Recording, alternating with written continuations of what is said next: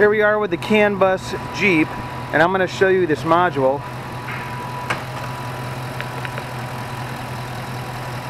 That's it right there with electrical tape holding it to the washer bottle. That's the entire CAN interface. Now, this is aluminum and potted. The production one will have a Deutsch connector, gold plated, and it will be ready to be run in the engine compartment. Other than that, as you can see, we have our standard ECM layout and our fuse block. And if you look at this fuse block, you can see we're running all the GM circuits. We're not taking any shortcuts there. So Christina's going to show us, this is the MoTec module and the body control module from GM. This is what used to be in the interior during the install. Now honestly, I have no problem putting these in. If the install was clean, these work great. This is the current interior harness. It's just an accelerator pedal position sensor, APP, and the data link connector. And that's it. This module has eliminated the MoTec module, the GM BCM, and again, we are running the GM BCM routines inside of this microprocessor. We're not just ignoring them. We are running full GM power distribution, ground distribution, and redundancies. And as you can see here, our Jeep computer is not even plugged in. Our Jeep PCM is not in line in this network.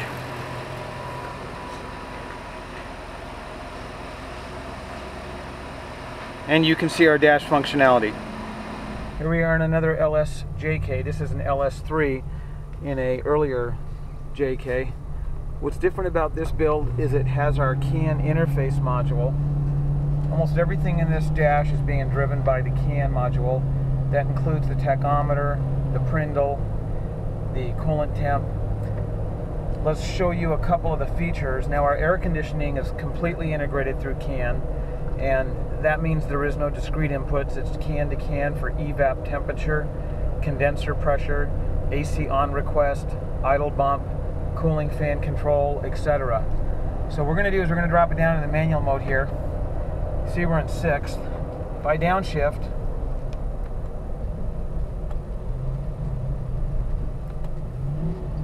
or I upshift, you can see it responds to those commands. This module has eliminated both the original MoTec module and the GM body control module. Now when I say eliminated the GM body control module, we are running the same routines, diagnostics, and redundancies that the GM body control module ran. And what that means is we can have features like brake signal switch diagnostics and cruise control and tap. Let me demonstrate that. So we're cruising along. I'm going to set my cruise control. And as you can see here, the dash light is run right through the original JK switch. So we're in cruise right now. I'm going to bring it back, and you can see we're in 6th gear. Now I'm going to tap shift down. So we're tap shifting down and up and cruise. Now I'm going to hit my brake switch, and you can see that cruise disengages. All this is being done through the CAN. This module is about 2 by 3 inches. It's going to be encased in aluminum and potted. It's going to be rated to be run under the hood, and the reduction of count of wires in the interior is basically down to the accelerator pedal and the data link connector.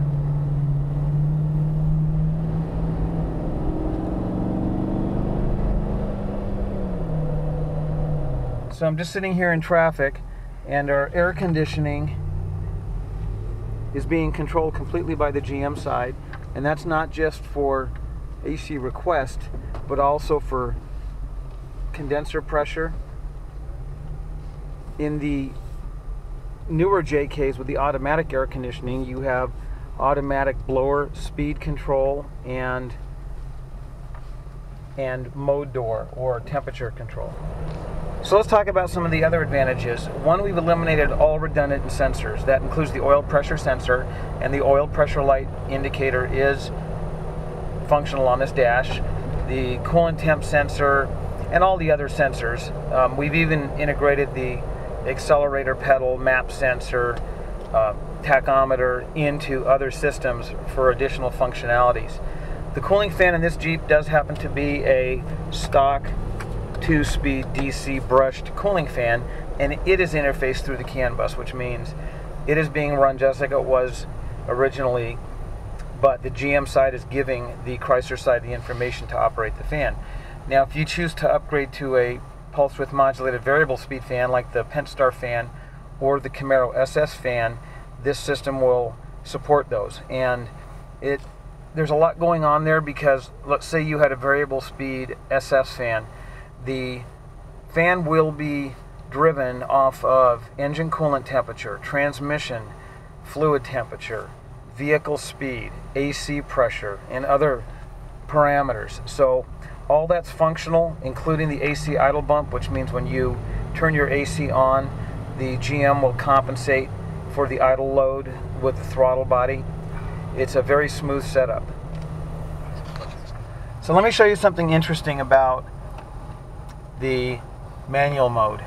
There's 3 different modes when you go into the manual gate. One is Tapshift, as you all know. One is gear lock, and one is basically a sport mode. And let me show you what happens. We're going to go back into the manual mode. You can see we're in first. What I'm going to do is bump up to, let's say, third. Now I can even choose fourth if I want. But by doing this, we are now setting the maximum gear that we'll shift up to in the sport mode. So let's take off. There's second.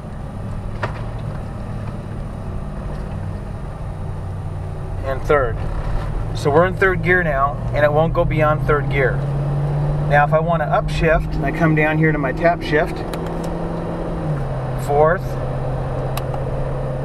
fifth, sixth. So basically I can control the maximum gear that I want it to shift up to in Tapshift mode. Now I personally prefer automatic. I think the 6L80 does an excellent job, and it is adaptive, which means it learns how you drive. Now our air conditioning right now is doing a lot of different things. If we look here, you can see our AC request signal right through the GM side, as well as the AC pressure and the command on the air compressor. So what's basically happening is the GM side is getting a signal stating that the AC is requested on.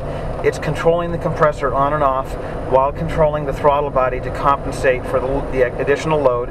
It's looking at the evap, or the condenser pressure, and let's look at that pressure again, Mitch. Where is that? You see it's 136 psi. Now that's really not very much, but we're going down the road, we got a lot of airflow. But what you'll see is, as that number rises, the computer will increase the pulse width on the fan and increase the fan variably. It's not going, well, not this one, because this particular vehicle has a discrete fan, but it does have a high and a low. So the GM computer will control that, as well as if you had a pulse width modulated fan, it will control that pressure more accurately, because with a variable speed fan, it's just not on and off, you have everything in between. So all that is being done right through the CAN bus. There is nothing tapped into the interior of this vehicle. In fact, the only thing we have on the interior of this vehicle is a data link connector and an accelerator pedal connector. The body control module has been removed. The MOTIC module has been removed. We're not even running the Jeep PCM at this point.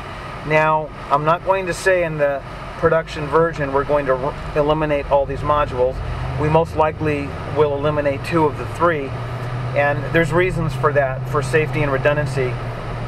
But the install time and the parts count have dropped dramatically, and we're going to show you this CAN interface module here soon. And this is very exciting to me. My guys have worked really hard to not only get this to work, but to get it to work properly. Like if I were to engage cruise control right now, we are now in cruise, and let's say I bring it down into tap shift, downshift a gear, I'm going down a hill, and let's say I need to hit the brakes to disengage cruise.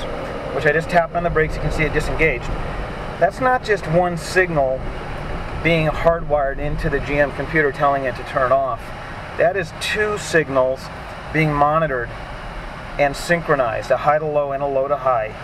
And those signals are constantly checked for proper function and redundancy and safety. So if they were to go out of sync, those brake signals, your cruise control would be inhibited and you would throw a code. We're not removing any of the diagnostics or the trouble codes associated with the cruise system or any of the other systems, for example. Even with the air conditioning, all the data can be read right through a scanner. Essentially what's happening here is we're running a GM engine in a Chrysler vehicle, but the GM and the Chrysler are working so well together, they're seeing the same signals and acting upon them. We are still keeping these networks independent of each other and using a non-critical bridge. What that means is we are not hacking the calibrations, we are not removing critical modules that have to be there without replacing the routines those modules run. We are not doing a hybrid where we're putting an LS inside of a Chrysler operating system. We are not reducing the circuit count, power distribution, ground distribution. Essentially what we're doing is we're running two systems in parallel with a small non-critical bridge. And I'm going to show you that small non-critical bridge here in a second. And if that bridge were removed, yes, you would lose some functionality, but yes, you would also drive home. So things like fuel pump control, charging system, cooling fan, all being done right through the GM side. So as long as that motor's running, you're driving home. You might be driving home with the wipers on, you might be driving home with the lights flashing, but you're driving home. And that's pretty much what happens when a TIPM fails, except when the TIPM fails, you stop. So we've built in as much redundancy as we can and as much simplicity as we can.